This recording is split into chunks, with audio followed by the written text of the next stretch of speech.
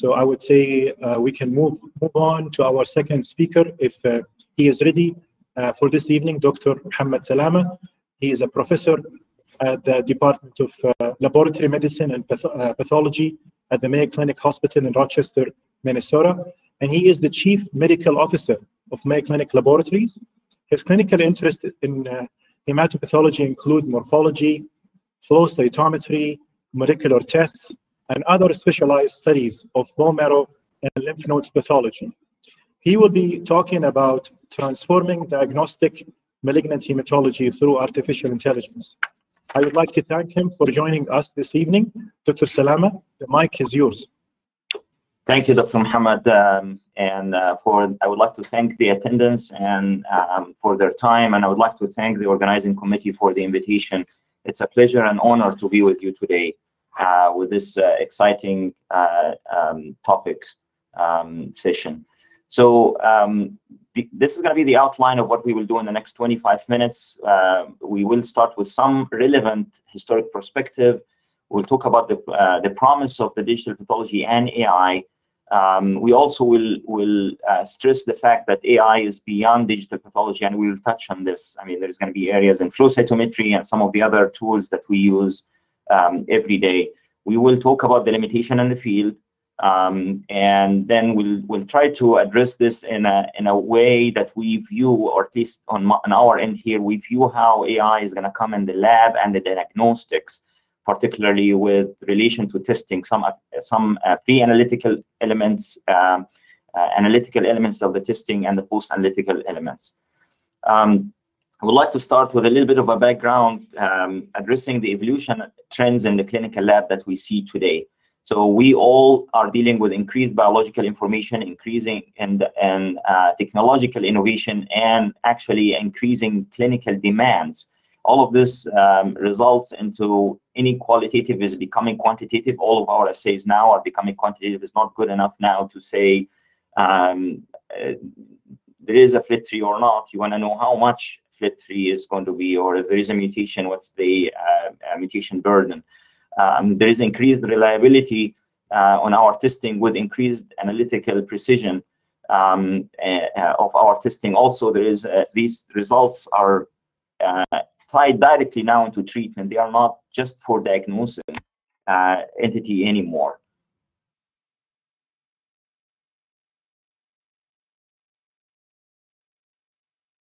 I think there is looks like there is an error.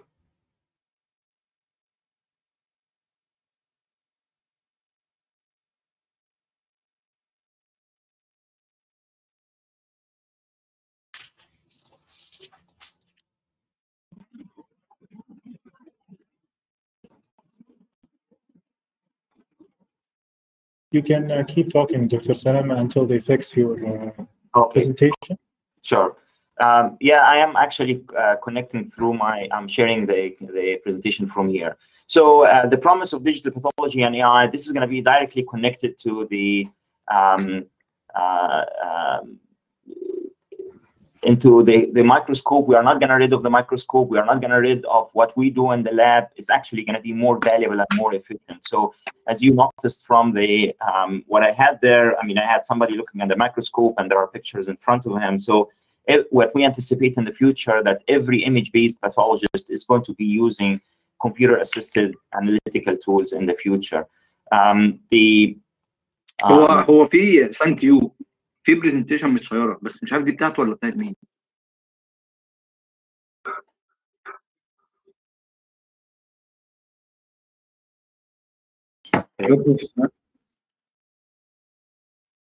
Yeah, I shared the presentation بتاعتي earlier, but I'm sharing from my computer as well. Share it to your computer, please.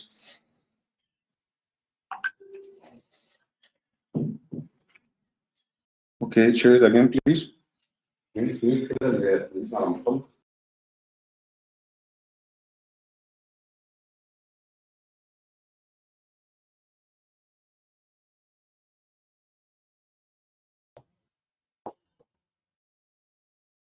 So AI, digital pathology enables AI, and we'll talk about this in a second. But AI, again, I'm stressing it actually extends beyond imaging. We anticipate also there's going to be increased reliance on pathology as we have more AI and more widespread use of digital pathology. So a little bit of a historic perspective from the early 20th century until today, there have been only 3 revolutions. The first revolution was in the field of pathology. First revolution was 1980 with the immunohistochemistry, and then early 2000 was next generation sequencing and molecular. And now in 2008, we're starting to see a third revolution of digital pathology. And it really is a tool that enables really artificial intelligence. The digital pathology is not new. It existed since 1968. And artificial intelligence is not new. We talked about artificial intelligence in 1956. But what happened in 1968, the first image was transferred, digital image transferred between Logan Airport and Mass General Hospital. But it took a while for it because of the efficiency of the computer performance. And it wasn't until the late 90s where the internet came in place and we started again to talk about digital pathology. The same thing for artificial intelligence. Artificial intelligence have existed a long time back, but why now is surfacing? Because the data are digital. We have access to a lot of data. In the 60s and 70s, all of our works in the hospital was paper form. There was really not much digitized form. So we have now the material, and this is where the opportunity exists for us. One thing I want to point out when I refer to artificial intelligence, we always say AI for artificial intelligence. I actually like to refer this for augmented intelligence, and it's also referred to as AI. The reason why this is important because artificial intelligence, augmented intelligence or AI does not mean it's going to replace us. It's actually going to make us better. It's going to make us more efficient. It's going to make us actually more capable. And we will talk about some of this. So why do we want to switch digital? Our predecessors in radiology have confirmed actually that image quality, access, consistency, and workflow can be greatly improved with digital workflow. In the lab today, we know counting cells or counting bone marrows, this is a very labor-intensive process. This is not standardized, difficult to train people, and no historic images. If one of my trainees bring me a slide and say, this have a blast here, Dr. Salama, can you look at it? Now I have to look through the whole slide to find the cell, and I may or may not find it because it may not have existed to begin with, or I'm not convinced that it's a blast. There's also improved traceability of these cells. Just to give you a very brief comparison, what really the difference about looking at a slide on a microscope and a slide. This is a peripheral smear. If you look at certain area, you zoom in the microscope, and you can see I can tell this is a neutrophil because of the segmented nuclei. But if you go into the insets there, you see an inset A, there is a small granule, and this granule is made by 16 pixels. And depending on the mathematical way of the quality of this image and the way these are done, do you take averages? Am I going to be able to use this or not on the image? Because in the microscope, I actually zoom up and down. I can go higher magnification. And if I don't see it, then I may call this patient had myelodysplasia, hypogranular peripheral smear. And then you may need to do a bone marrow biopsy and so on. So there is quite a bit of limitation. Most of us are familiar with the format of files. So any given whole slide image is made of almost 50,000 different small tiles that they put in a wrapping like this pyramid. And you zoom in the pyramid depending on the top of the pyramid or the bottom of the pyramid where you see how much details on the cells. But one of the major limitations I want to point out here, why heme path didn't go as fast as other area in surgical pathology, because it takes a long time. We did this study several years back, and to scan a 2 by 2 millimeter area on a slide, you need 8 minutes. You need 16 minutes to scan 9 by 9 millimeter area on 100x oil, which is impossible. If you have a lab that makes hundreds of slides every day, it's impossible to scan everything. Now, this is improved. There is a lot of new scanners in the market. The couple of the scanners that I'm showing here actually have promised. There was one Chinese manufacturer that have promised that they will have a whole slide scan under 30 seconds by the end of the year. And I think they are getting close there. I would like to think of this as a pathologist-centric system where AI, you can scan the whole slide is given to the pathologist is going to be looking at slides to make the diagnosis and then reporting. So artificial intelligence and AI can be at the beginning, I mean pre-analytical, before the pathologist, and we'll talk about these in a second, and could be actually even later after the diagnosis, in addition to the function in the diagnosis. And obviously the quality control goes all the way across during all the time, can be running in the background all the time. So this is a way that I preview the AI in clinical laboratory. We'll talk about some examples in the pre-analytical, case assignment, screening slides, pre-order of stains. We'll show you a few examples. The analytical, basically how you classify cells, how you make the diagnosis, how you assist and making a differential diagnosis. And then the post-analytical as directed, basically do repeated functions and maybe even natural language processing, where you can generate the report that's specific for a patient based on a specific function. So when the pathologist come or the technologist, they come, they can do things in 5 minutes instead of 25 minutes. And obviously, we'll talk also about flow cytometry, because there is a lot of work have been done in flow cytometry that I would like to share with you. We'll start with the pre-analytical. And before we do that, I want to give you a very high-level, basic understanding of what really the difference between machine learning and deep learning. Machine learning is what we have done. We have been doing for the last 10, 15 years with image analysis. Basically, you train the machine, the computer, to learn to do certain function, the same way we learn in our life. And basically, you essentially, if this is a Hodgkin, as the example I showed there, you have to go and mark the cell and tell the computer, this is a Hodgkin or cell, and go and find all the Hodgkin cells for me. Deep learning is different because you really do not have to train the computer. The computer can go and find, you basically give 2 sets of data, and the computer can go and find its own features that different than what I look in my eye or my brain can recognize. And usually we do this through convolutional network. So we have taken advantage of this by applying this to some lymphoma. And I will take you through the study to explain more. And essentially what you do, each one of those layers that I had there, the convolutional neural network, is composed of images, portion of the image, which we call kernels. Kernels is a group of pixels. And each layer is dependent on the layer before it and learn certain features from it, depending on the pixels, the colors, the texture, and they make mathematical combination of things, and they teach the next layer. And then when you write these, the engineers, when they write these layers, at the end they group the cells based on these findings in one of those at the last layer in a group A or B or C, and this is how you get your answer. So we did the same thing a few years back, and we wanted to answer the question a couple of years ago, and we wanted to answer the question, can the computer read the Burkitt lymphoma from diffuse large B-cell lymphoma and say, this is a Burkitt or a diffuse large B-cell lymphoma?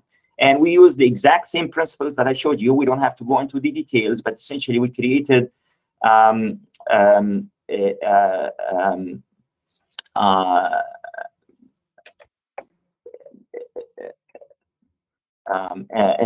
into the concept. And essentially the system went very well into giving us the probability of making the distinction. What was in our mind at that time was very simple, that we wanted to use this in a pre-analytical. So the sample would come, it may take me 3 days, because day 1, I look at the diffuse large B-cell lymphoma or Burkitt lymphoma, I do 3 and 20, I can tell it's B or a T-cell process. It goes next day to the immunostains, the second round come, I can tell it's a B-cell lymphoma, and then I order the cell of origin, and maybe the 3rd day I can get, is it BCL2 or BCL6. However, if I have a fellow, that AI fellow that's looking at a microscope here, that works, the slides actually, people in the lab, they come at 3 a.m. or 4 a.m. They do the histology. I come later in the lab, the fellow already have looked at it, the AI, they can tell with a very high level of accuracy, almost 99%, this is a diffuse large B-cell lymphoma, this is not a Burkitt lymphoma. The stain round, it can detect the top group, because there is a very high likelihood of accuracy. We'll start the stains. By the time I come at 10 o'clock, I have the stains. I can sign the case on time by 10 o'clock or 11 o'clock, because I have the stains, the report is already written for me, it changes the practice. And now instead of 3 days for get a diagnosis, you get 4 or 5 hours to get the diagnosis. And obviously the efficiency, I'm not going to talk about efficiency and the money and all of that, because now you are ordering things that you know what it is. And there's also other questions that we are starting to ask now. Can I predict from the H&E only a double expressors or not? Do I have, can I identify the 70% of diffuse large B-cell lymphoma that's going to respond to the R-CHOP, or the 30% that's not going to respond, and automatically I'm going to have them to DICE or RICE or any of the other algorithms. There is a lot of publication in this area, and we don't have to talk about the details of follicular lymphoma and others, but you get the concept. The other area that I would like to point out too is like APL, the diagnosis of APL. We know that if the patient is not diagnosed within 48 hours, the mortality goes more than 50%, or even 24 hours, the mortality goes significant. So the question becomes, can we predict if it's APL or not with translocation 1517 with higher level of accuracy upfront, even before the flow cytometry comes? I'm going to move now to the analytical, because and I will go relatively quick here. Why do we want to automate the manual differential for the cells? Because of availability of medical technologists, greater level of standardization, likelihood, and demand of connectivity between the healthcare provider, particularly you as a provider. So you can see what happened in real life. I would be looking at a microscope, we'll be seeing a field like this on the left side.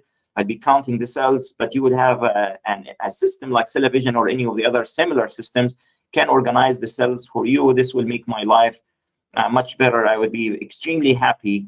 I believe any hematologist in the call will be as well. There are many systems exist.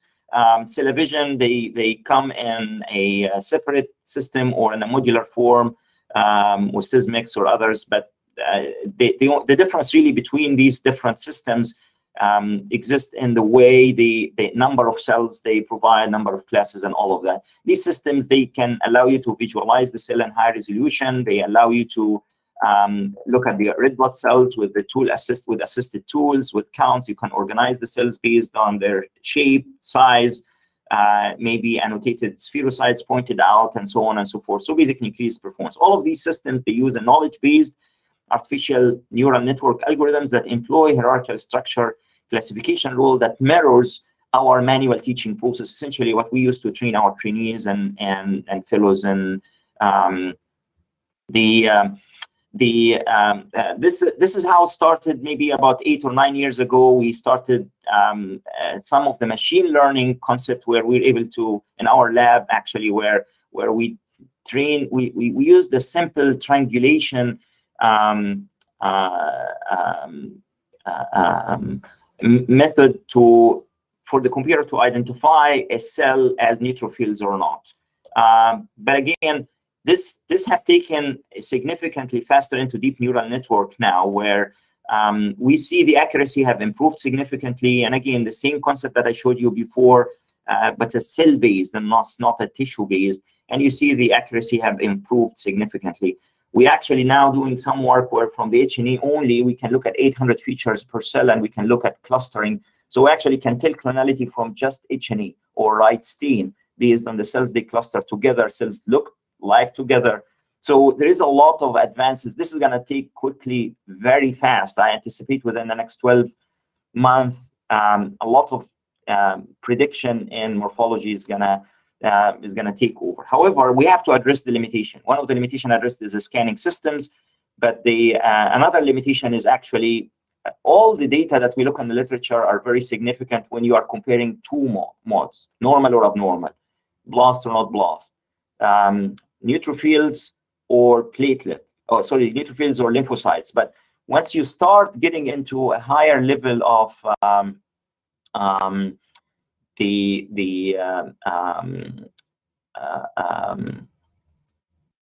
challenges, basically when you challenge system started to go down. So this is a Spanish group that they have looked at lymphocytes. If you look at APL, Burkitt lymphoma, CLL, margin zone lymphoma, or mantle cell lymphoma in the peripheral blood. So they looked at all the lymphoid in different diseases, and you can see the sensitivity dropped significantly. They used about 46,000 digitized cells. So obviously, we cannot tell exactly what they use in their neural network. But the point here, as we challenge the system with more possibilities, the efficiency is going to go down. So there's a lot of work to be done as well. Why this is important? The International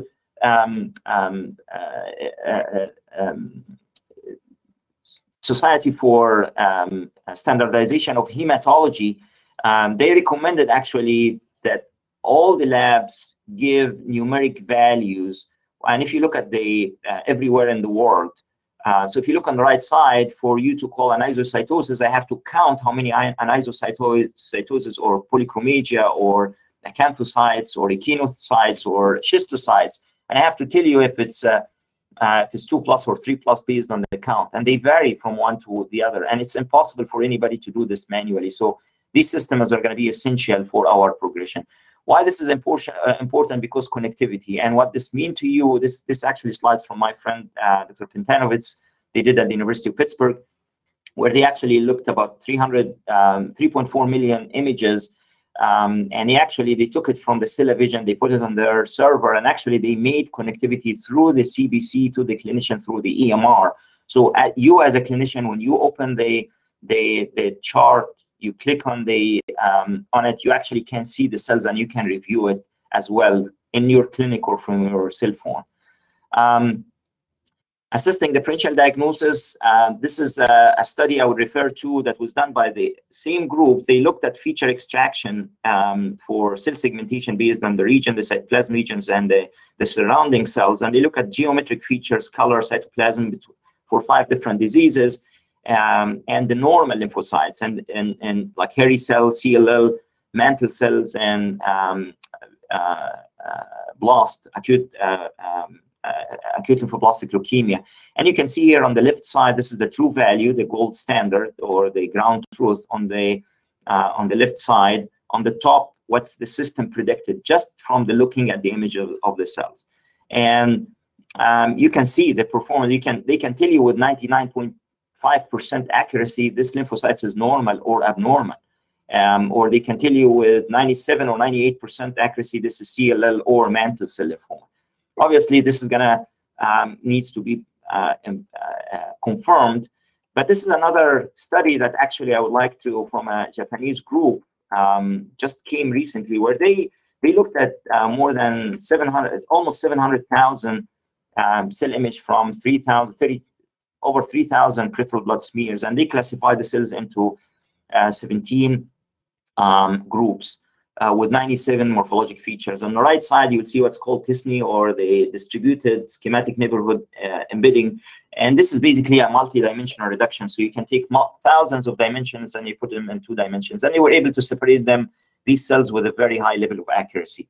Now, what they did next, they actually looked at the peripheral smears from MDS and aplastic anemia. We know this is a difficult diagnosis for patients with cytopenia. And they actually, you can see they were able to separate them with a very high level of accuracy, particularly for the top 3 entities, which I think was pseudopilgrahue, the nuclear shape, and the cytoplasmic granularity. What's impressive here is that they were able to identify, to make this distinction with more than 99, an area under the curve of 0.99 with a very high sensitivity, very high specificity, and 100% sensitivity. That we all know that this is a difficult diagnosis, but if I can tell you as a clinician that this upfront from a peripheral smear, this patient had a very high likelihood to be an MDS or aplastic anemia, then you may choose your testing, or I may choose my testing even before or even decide if I want to do a bone marrow or follow the patient later on, or even start the patient or a given therapy, a different therapy. This is not only one group. There are other groups are starting to show the same thing now. This is the same Spanish group that I told you about. They are able to tell from just the peripheral blood if the cells have a dysplasia or not, with a very high level of accuracy, with an area under the curve of 0.99, almost 100%. This goes beyond the morphology. So this is another group from San Diego, University of California, San Diego, where they looked at the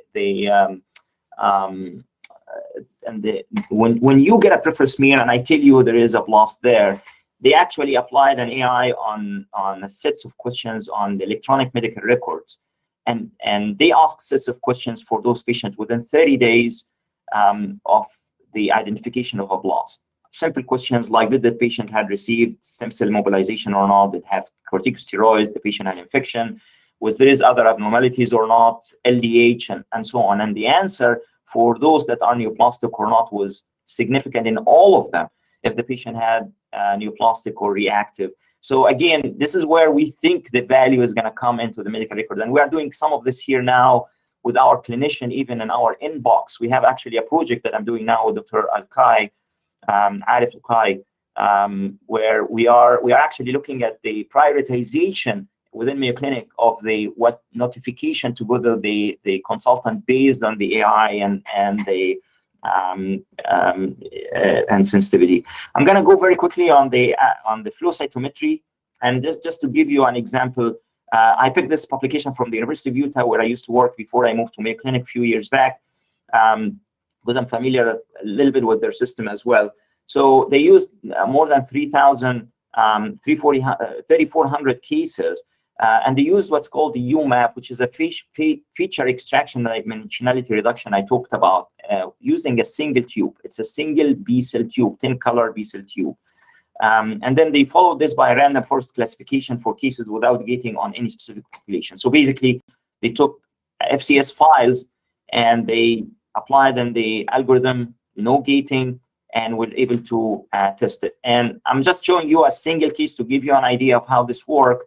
This is a single case, and we look per marker, like on the CD10, that big population in red there. We know that these are neutrophils or granulocytes based on the fact of their expression of CD10 and where they are on the where they are on the scatter. You have 5 minutes to complete your talk. Yeah, two more slides will be done. So 95%, I mean, with the B cell malignancy, they were able to tell abnormalities or B cell malignancy 95% of accuracy based on this B cell tube. If you look at the CLL with the area under the curve was even better. The algorithm didn't work very well on the T cells, which is expected because this is a B cell. What was unusual is that the AML, detection of AML, was actually worked very well, which is, I assume it's because of some of the side scatter and 45. What's interesting here is that when they adjusted the cutoff, the classifier cutoff into 100% sensitivity, they proposed that almost 11% of the cases, they could be with 100% confidence can be released without no human touches it. So essentially it comes from the machine, goes through the system, and with zero chance of error there. No technician, no human can. Obviously, this is theoretical. There's going to be a lot of validation on that, but this is going to be the future. Where we think the future is going to be in the healthcare. Essentially, we're going to have a tissue-based information, next-gen sequencing, molecular flow. All of these, they are going to go into, with the data science, they are going to go into diagnosis, prognosis, companion diagnostics, and obviously, you can add the clinical outcome to this, and this is where the magic is going to happen. This has already have been done in other areas in pathology where it has been confirmed that the AI can predict outcome, disease progression, and mutation. The last slide for me here is where the value. Everything we have to develop in the future have to improve patient safety, improve efficiency, improve service quality, and optimization of our work as a workforce, whether clinician, pathologists, technicians, technologists, healthcare staff. I just want to point out that one of the major limitations is going to be the industry. The industry will not invest in this area unless they see the return on investment. And actually, this goes back to us as healthcare providers and as practitioners. This is the summary. We talked about the promise in this area of AI and diagnostic workflow. We talked about some of the limitations, and we talked about the importance in the last slides of the practitioners being engaged in all stages of design. With this, I would leave you with the last quote. Our imagination is the only limit to what we can hope to have in the future. And thank you again, and would like to take questions.